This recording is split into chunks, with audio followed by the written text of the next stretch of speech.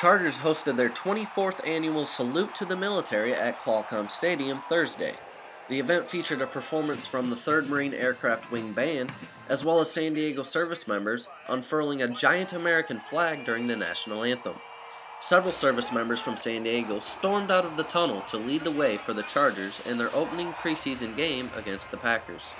The Chargers won 21-13. For Marine Corps Air Station Miramar, I'm Lance Corporal Max Pennington. Hayes on the handoff, fumble play.